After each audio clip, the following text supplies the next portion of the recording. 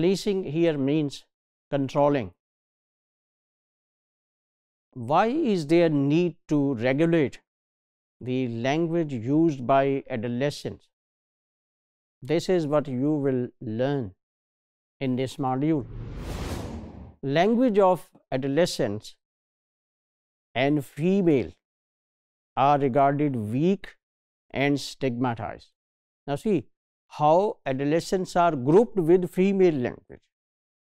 Both share the same type of language, and that language is stigmatized, that enjoys no respect or status in society. It is regarded a weak language. To avoid use of stigmatized language, some universities offer courses. Now this is policing of language. They want their adolescents should avoid use of this stigmatized language. The courses which they offer, they aim at cleaning language from mall speak. Now, what is to be controlled? What is to be policed? What is to be regulated? The use of mall speak, mall shopping center.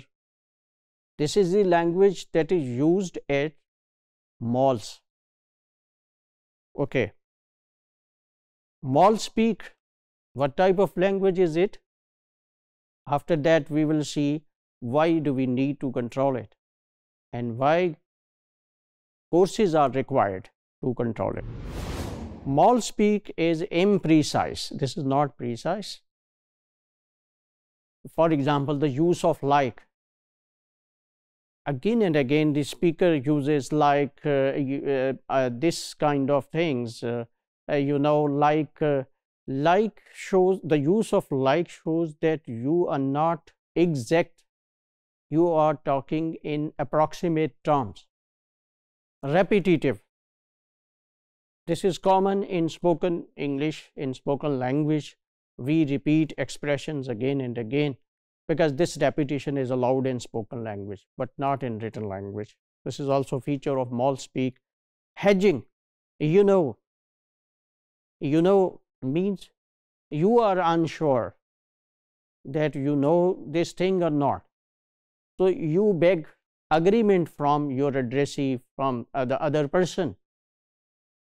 So this is called hedging. You are cautious that you want to get agreement of the addressee that as you also know this. Inarticulate. I mean. The use of I mean shows that you don't know anything, you don't mean anything. I mean, this never stands here for that I really mean something. I mean shows that I don't mean anything. So such kind of features make mall speak a very weak, imprecise, inarticulate language that shouldn't be used by students for their academic purposes. So mall speak is used by both sexes, boys and girls both use it. Then it is attached with girls. Why? Girls like more to visit malls than boys. This is the reason. They are found more in malls because they want to go such public places, right? More importantly, mall speak is female speech because it is inarticulate, and female speech, from the beginning modules that female speech is inarticulate. Women are less assertive. They can't talk straightforward. They are often indirect. This is inarticulation. So this is feature of weak language. Now this language, that is mall speak, it is also inarticulate. So because of this commonality, mall speak is attached with girls. Success in college, on the other hand, needs skills in argumentation. So, mall speak does not enable students to express things in a forceful way. They can't express their ideas in a forceful way, means they can't argue. For argumentation, they need support. They need to give reasons. These abilities are not produced by mall speak. So there is need to teach adolescents how to avoid this type of language. But some researchers do not accept a relationship between mall speak and gender like this. They say that the use of like and uptalk, the use of and rising tone comes at the end of the statement. This is called uptalk. We have already discussed it. So when we use rising tone with statement, it becomes a question. I need to help you. This is a question, whereas its grammatical form is a declarative, a statement. So these two things may not be signs of inarticulation, imprecision, and insecure person, as is often understood, that a person who uses these words, so he is inarticulate, he is inexact. Okay. Like is also used as discourse linker. Discourse linker means to link your preceding and following talk. As you use, for example, first, second, next, then. So these are discourse linkers. So like is also used for linking discourse. Similarly, if you see the use of uptalk, this is not just an indication or sign of inarticulation as it is understood by some researchers. It can be used like a tag. Don't you? Isn't it? These are tags.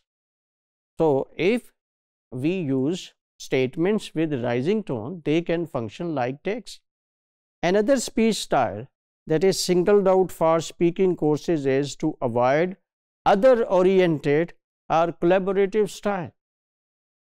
So the first thing that is targeted in campuses is that we should regulate the language of the students so that they never use mall speak, and second, they never use other oriented language.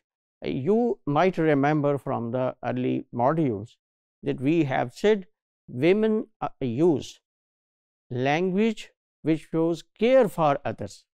This is according to their maternal nature, caring nature. So this should also be avoided by the adolescents. Let's see how this is a feature of women's language that's used for their maternal role. Okay, but when poor class adolescents, poor class means poor social class, adolescents use this group oriented language, it shows lack of confidence and authority. This feature is gendered, good for girls and women, but bad for boys and men. Because when you are other oriented, you never say I say this, you say we say this, or you say this, we all say this. So this is that kind of collaborative speech style. We conclude from this module, all speech styles used by adolescents are not gendered. They can be used both by boys and girls. Some of the features should be policed or regulated, but they too have their positive sides.